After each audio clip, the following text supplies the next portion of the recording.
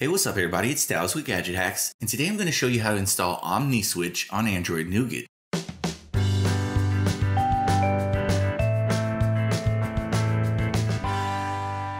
Now, OmniROM has always had some of the most forward-thinking features out of all the custom ROMs out there. I don't personally run custom ROMs anymore, but back when I did, Omni was always my go-to.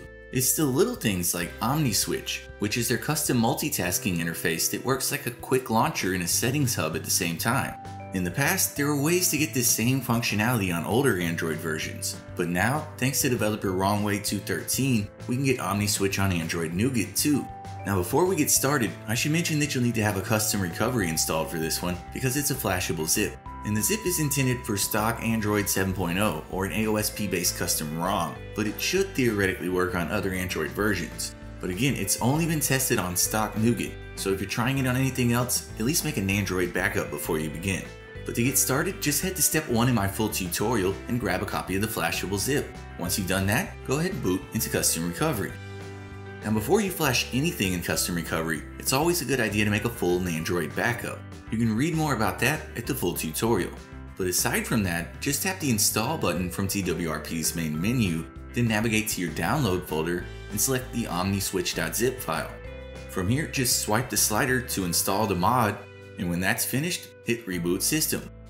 Once you get back up, you'll be ready to try it out. So open the OmniSwitch app that you'll now find in your app drawer. From here, start by enabling the feature using the switch at the top of the screen.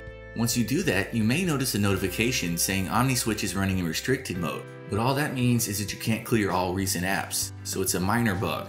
Aside from that, you've got tons of customization options here. You can tweak the size of the icons in the Multitasking UI, apply an icon pack, adjust background transparency, add buttons to the recent app view, and even reorder the existing buttons. That stuff is a matter of personal taste, so it'll take some experimenting. But one thing in particular I wanted to point out is this drag handle section.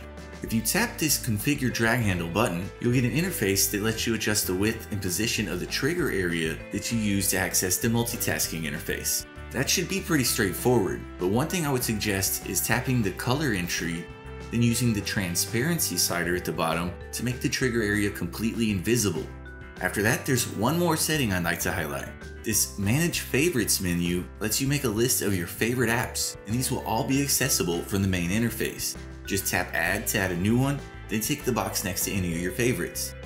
But once you've got everything set up to your liking, using OmniSwitch is really easy. Just swipe in from the trigger area, then you'll see the multitasking UI on any screen. Like I said, you can set this up to add links to all sorts of common functions, and this arrow button in the bottom right will expand to show your favorite apps list.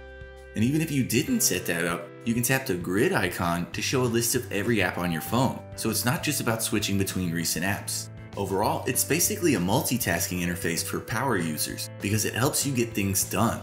But for the full breakdown, be sure to check out my article over on gadgethacks.com. And as always, we'd appreciate it if you would like and comment on this video and subscribe to our channel.